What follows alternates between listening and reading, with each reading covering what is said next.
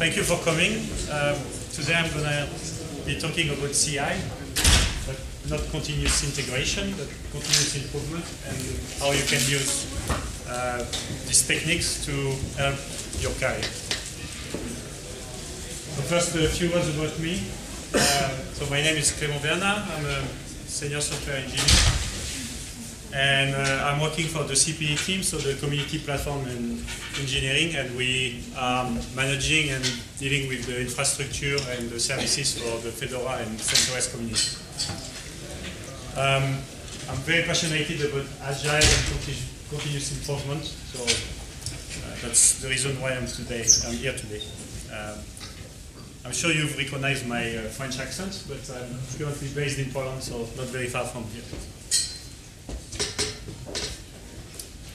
So, why is it important to try to get better and try to develop your career? So, the World Economic Forum is running a survey every couple of years, and in 2018 they did a survey with companies across different industries, and they look at what the future is for those companies, what they are looking at in terms of skills, in terms of how technology will impact their industry. And pretty much the world is changing fast. We know that because in technology, there is a new technology, pretty much there is new things to learn. And across all different industries, it's expected that by 2022, an average of 42% of the required skilled will be different in the workforce. So people doing that job will have to learn new skills and be able to master new ways of working. So usually when we talk about career and development, we got like those questions. What you're going to be in 5 years? What you're going to be in 10 years? And I don't know for you, but for me, it's always been like, I kind of enjoy doing this, I like that, but it's very difficult to know what you're going to be doing in 5 years. It's quite a struggle. In fact, for me, when I started my career, I think in my first 5 years, I worked in 4 different jobs, so four different projects. After a year or so in one job, in one project, I was getting bored and didn't really know if there was any future for me, so I was just changing and trying to see something else. So from software development, testing, kind of integration work. So what is the right path? Well, how can you know, how can you try to find out? I think from my experience there is no right path, but it's good to try to understand what you like and try to get some hints to what you would like to do in the future. So I'm pretty sure we all got this like around this time of the year, actually, like personal development discussions and trying to come up with a plan. And most of the time it's like, yeah, I'll try to find 1 or 2 trainings for this year, or try to go to 1 or 2 conferences, and that's all. There is no like real effort during the year. It's kind of, we're trying to think about it beginning of the year, and when the year finishes, say, oh yeah, so what did I do last year for my personal development? So we'll see how we can try to make this maybe a bit more continuous and not just a one-off every year. So just a quick definition about continuous improvement. So this comes from the world of production and mostly from the Toyota production system. And it's an effort to reduce waste in a production line. You want your factory line to to work as efficiently as possible. So you can apply it to processes, to a product, but it can also be applied to a person and to yourself. It's very often associated to Kaizen, so it's a Japanese word. Kai is change and Zen good. So if you want to look a bit more about that. And it's based on those three main concepts, that is feedback, efficiency, and evolution. So the efficiency, as I said, you try to reduce waste and try to be as efficient as possible. You try to get feedback very as often as you can, so you can try to improve in small and iterative cycles. So what does it mean for you, for your career? So it's pretty much trying to spot those like small opportunities to learn something new, or to get better at something that you already do. Trying to build up on this small iteration and getting feedback. So the same concept, trying to not wait 1 year, but maybe have a look at it every quarter or even more often. And have this kind of retrospection and analysis and try to understand, yeah, so I tried to learn this new language. Was it good for me? Did I enjoy it? Is it useful or not? So for people that are into the software development world, it's very, what I just talked about, it's very related to Scrum, right? Short iterative cycles, retrospective feedback. So this is not really something new. It's just something that you apply to yourself instead of your product and your team. So knowing this, I think the main question and the main thing that you should start thinking about is who you are, what you enjoy, and what you want to do. So at Red Hat, we have like quite a good template and a framework for that. That is called OPT, so for organization, P for passions, and T for talents. And it looks at what are your passions, your talents, and how you can use those to the benefit of the organization.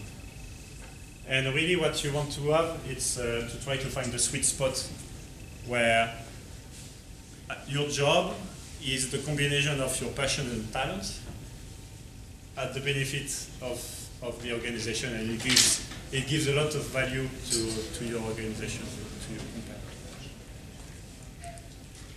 So it doesn't take long, it takes 5 minutes. You put on a piece of paper maybe 1 or 2 passions, what you really like to do.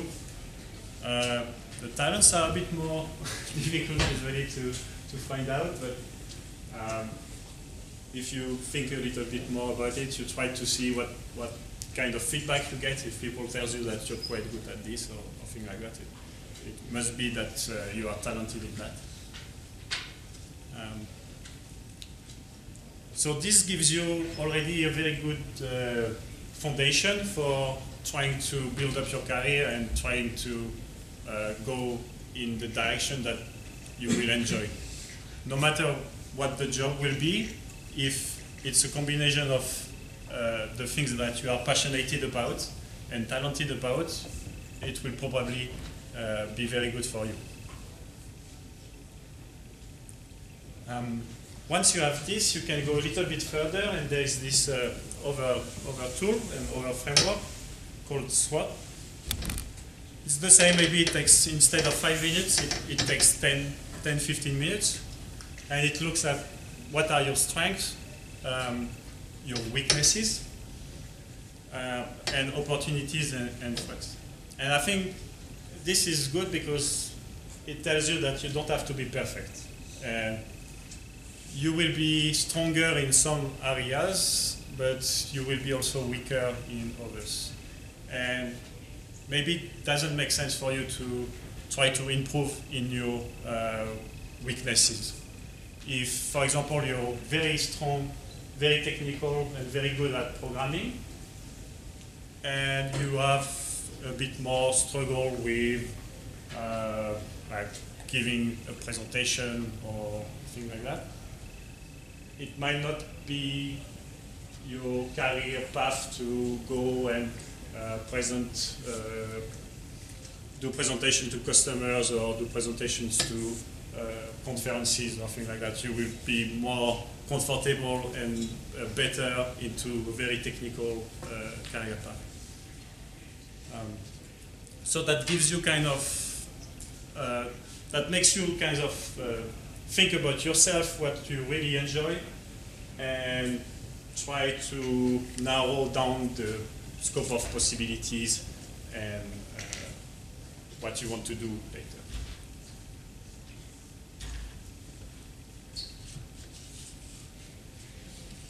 Once you have this, you have to realize that maybe your worst enemy is yourself.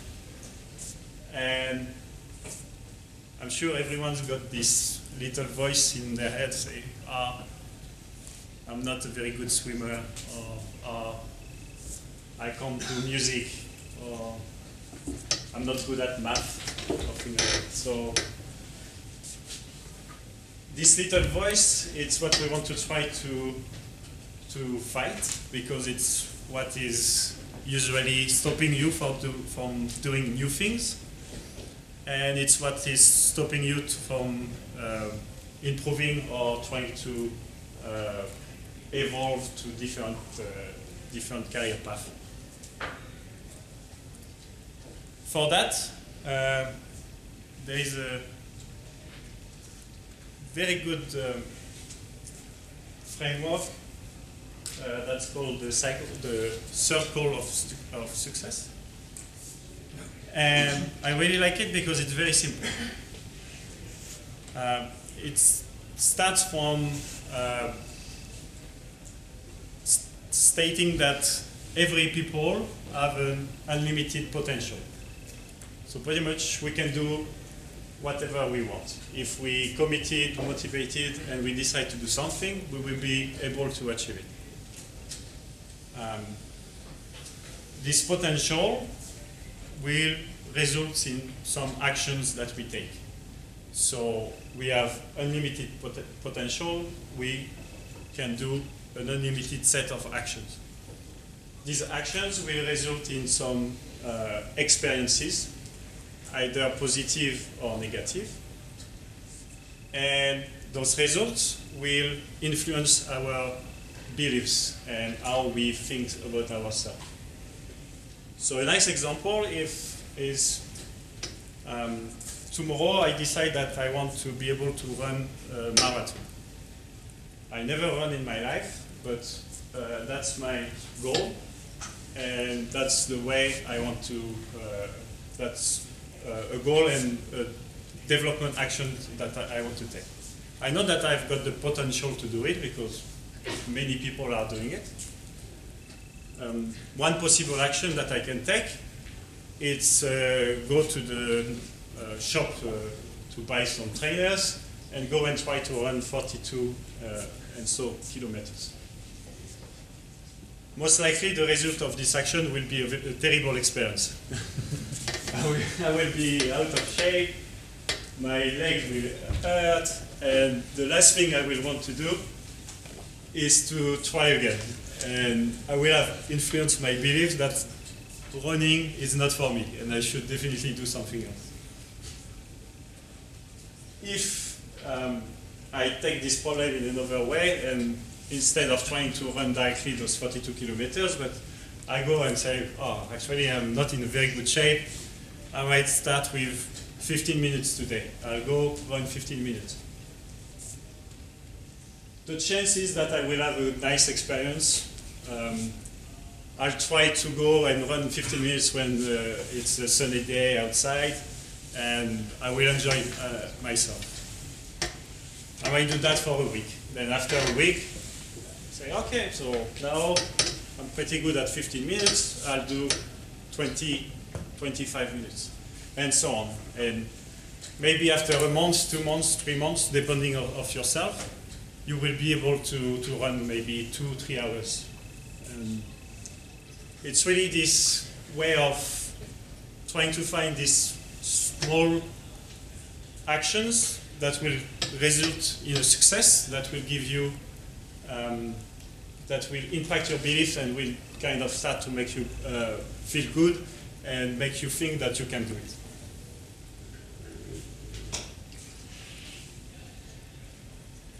So really, action is the key. But then we always have this little voice that's, oh yeah, but this is not quite right at this time, or it's raining outside, or oh, maybe I should wait a little bit more about this or that.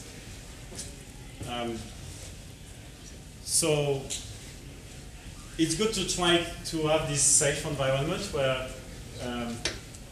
whatever action you take, obviously you want to try to have this success, but sometimes you will fail or something will happen. But I think what you want to try to have is an environment where failure will not have a big impact and you will be able to fail safe pretty much. So if you fail at something and it doesn't cause any troubles or anything, you will be able to retrospect it and say, oh, okay, so I tried to learn swimming and I went to the Baltic Sea, for example. I never swam before of my life. That maybe not a very safe environment. If you go to a swimming pool where there is like a lifeguard or anything, that's a bit safer, and if you're not very comfortable, you will have people that will be helping you. And you will be learning and improving. So success is good, but there is also the possibility to try to find some actions that will put you on the edge and you're not definitely sure about success. And you can find some kind of success in the failure.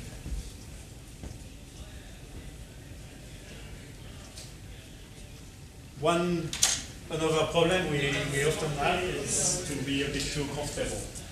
And we have this nice comfort zone. We are very good at what we do. And what's outside of this box, it's often a bit scary. An opportunity to grow and to become better at things is to try to get out of this box. And I quite like this slide. Yeah, if I feel uncomfortable, I think I'm doing the right thing.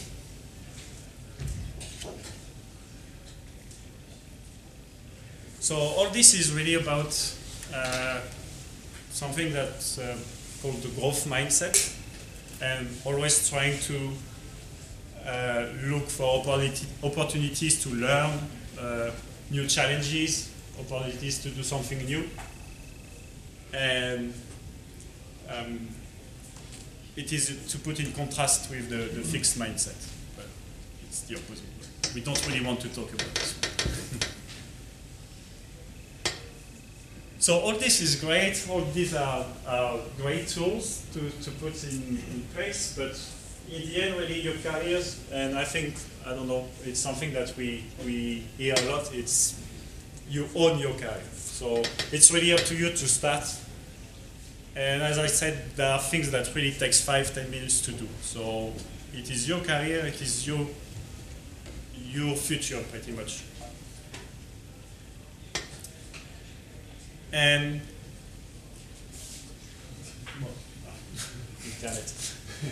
you have to remember that it's a journey, and that you might set yourself a goal that you will never reach. But the end destination is not the most important. It's the path and the journey, because you will learn things about yourself, you will learn new things, and maybe between point A and B, you will realize that you don't really want to go to B, but you want to go to C. So it's always the journey and the path that is more important than the destination.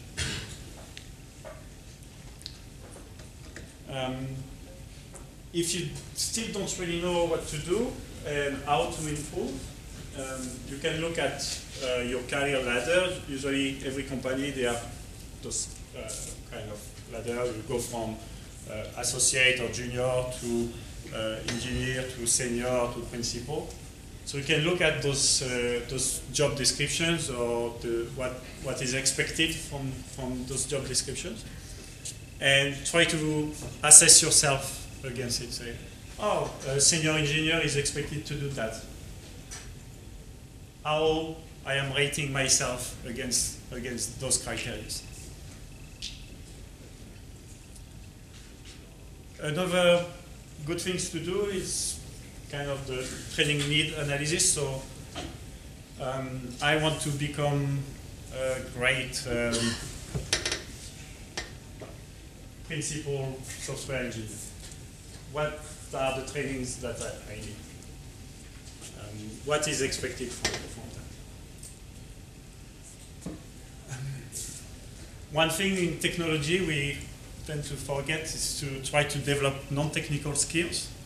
And from the same report, it's expected by 2022 that where like more traditional skills like creativity, critical thinking, negotiation, problem solving will kind of retain their importance in the industry. All the human kind of soft skills, emotional intelligence, leadership, social influence, all those type of skills will increase in demand and will be much more important into finding a job or like evolving into your current job.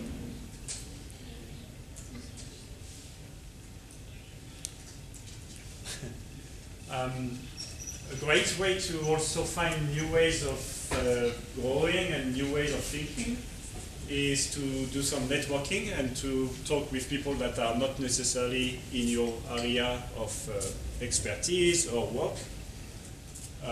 So for example, committees of practice are great for that because you can exchange about a subject with different people. But meetups, conferences, anywhere, just try to get a bit of diversity into your thinking. Curiosity, obviously, curiosity is great. Be curious about anything and everything. And another quite useful tool could be to find a mentor or be a mentor also, because most of the time the relation is a benefit for both sides, and also some coaching into some maybe more specific areas. So that's the overall summary on like a few techniques and tools that you can start to use to try to continuously improve your career. We have maybe a few minutes for questions, a minute or two, maybe one or two questions. Yeah? Yeah, so this is excellent presentation. So I have a question about the career path that you talked about earlier, right? So as a senior engineer or a senior consultant, when you move up your career, at some point you need to make a decision whether you want to go down the managerial path or the technical path. So oftentimes people were a little bit hesitated moving to the manager path because meaning that you would give up all your, coding expertise and then you start learning something completely non-technical. So have you had experience about that, and how do you make a decision? So the question is, quite often for someone that works in technical area, there is one point in the career where you have to decide either you stay in technical or you go into the management. I think a good answer is to go back to these passion and talents and try to see if in your passions you have like 3-4 things that are really technical. I think you should stay into this technical path. If you like a bit more passionate about people, management, helping others, then management might be a good opportunity. So I think we're out of time, so thank you very much.